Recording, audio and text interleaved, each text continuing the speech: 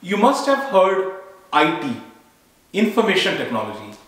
You may have heard YT, which is YouTube, where you are watching this video.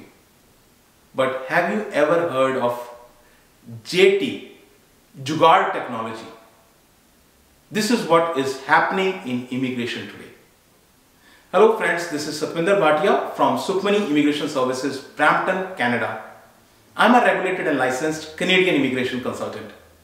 Today's video is very special because this video is going to tell you the truth which nobody is going to tell you. So before that, a humble request, if you are new to the channel and have not subscribed yet, please consider subscribing. We talk a lot about Canadian immigration news, update, tips and tricks on this channel. If you like the video, please share it with your family and friends so that they can also benefit. Press the bell icon so this video comes to you immediately when we upload. So here comes one of the important videos which is about 20 lakh cheating. 20 lakhs cheating. And cheating is in visitor visa. What kind of cheating? How this cheating is being done? I'm going to share all these details with you. So there are basically 4 types of cheating. 4 types of cheating. The first one and the most prominent one is profile tampering. The second one is fake visa sticker. The third one is identity change. And the fourth one is transit visa. And I will also provide you bonus at the end. So keep watching till the very end. So let's go with the first one, the profile tampering. So what is profile? That's the first question that comes to your mind. How is it tampered and what is profile? So profile includes your personal details, and your personal details like your name, your passport number, your date of birth, your birth certificates, your marital status, your travel history. All this is your personal details. And education details. It includes your employment details. It includes your travel history. So all this information is a part of the profile.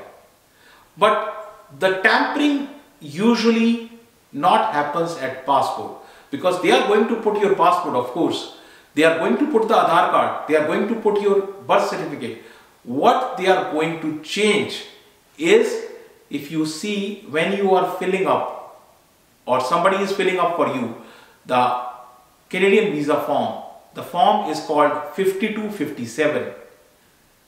This 5257 is where particularly in this section where maximum cheating is done, and this is education and experience.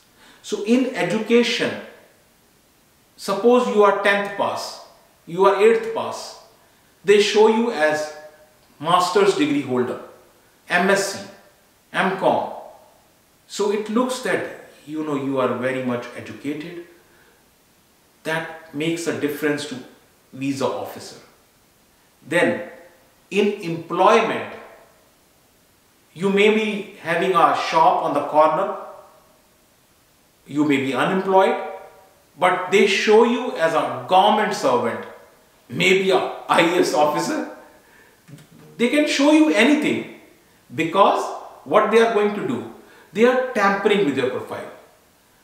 There is another tampering which happens is fake invitation letters. So somehow they create the letters, they get the letters from people out here in Canada.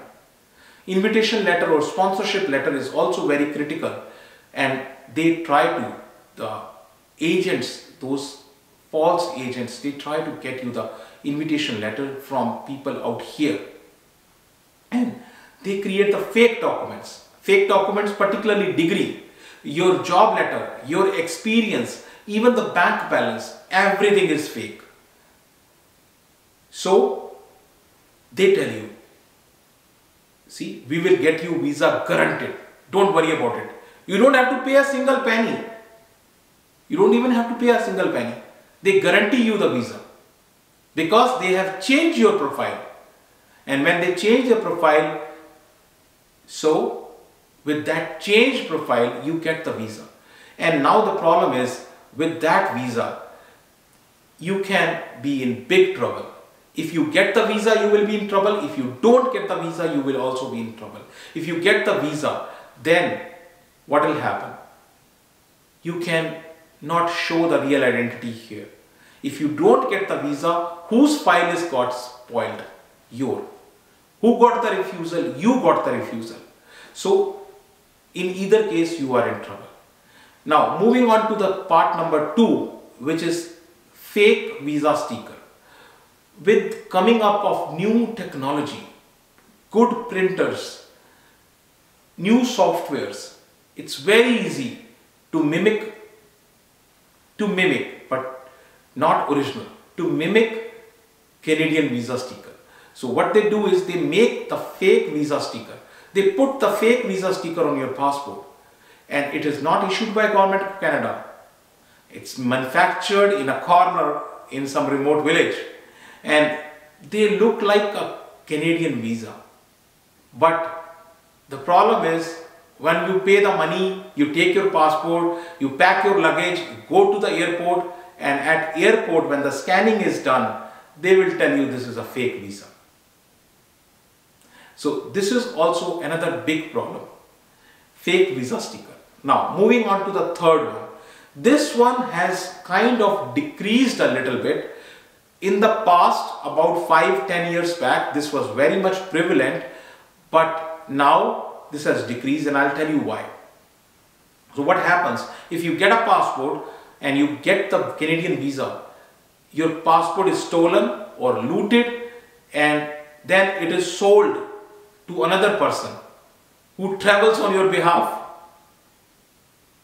But this thing has reduced, because with the advent of biometrics, with the coming of biometrics, you can make the face similar to another person, but you cannot make the fingerprint same. So this thing has decreased quite a bit now, but this is still existing, identity change. Number 4, and you will be surprised, is this possible? Yes, this is also happening. Transit visa. What is the meaning of transit visa? Let me tell you the meaning of transit visa first. So transit visa basically allows a person to travel across Canada for a short period of time. So who needs a transit visa? A transit visa is required by a person who is from a visa required country. So it allows you to stop for a particular period of time, and that time is just 48 hours. So you are allowed to stop for 48 hours in Canada, and then you take another flight and move out of Canada. But now the important thing here, this thing, because it is transit visa, is much easier to get, because you show that you are traveling across Canada. You are not residing in Canada. You have no intention to stay in Canada. So visa officer gives you the transit visa if you show the proof that you are traveling further. You show the flight tickets, you show the proof, and visa officer gives you that visa. This visa is for 48 hours. It is very similar to the visitor visa. The only difference is, in visitor visa the code is V1, and here the code is VH1. But remember, there is a limit. This visa is only for 48 hours. So what agents tell, when you land in Canada, file what? Yes, you guessed it. Refugee. You file the refugee case. So you get down on the Canada airport and file the refugee case.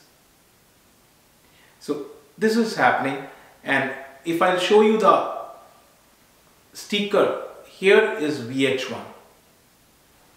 Instead of visitor visa where V1 is mentioned, here VH1 is there. So that's the difference between the transit visa and the visitor visa. Transit visa is only for 48 hours, and within that 48 hours you need to leave Canada. But this also is being used by cheaters. So last, the bonus which I promised you. So bonus is disappearing act. So what happens in a disappearing act? So you pay the money and then initially the person answers your phone, but later on your phone stop answering. And then emails are also not responded, your WhatsApp messages are not responded. You one fine day, you planned that, okay, let me go to the office of the person. You go to the office of the person and you find a big lock over there. So this is what is also called disappearing act. The person just ran away with your money. So again, if you want to discuss your own profile with us, if you want to discuss your own immigration case with us, you can schedule an appointment with us. Our office is in Brampton. Address, email ID, phone number. Everything is shared right here with you. And once again, very important thing. And if you have still not subscribed to the channel, please consider subscribing. Our team pays lots of attention on bringing all these details to you. So thank you very much for watching the video. Thanks.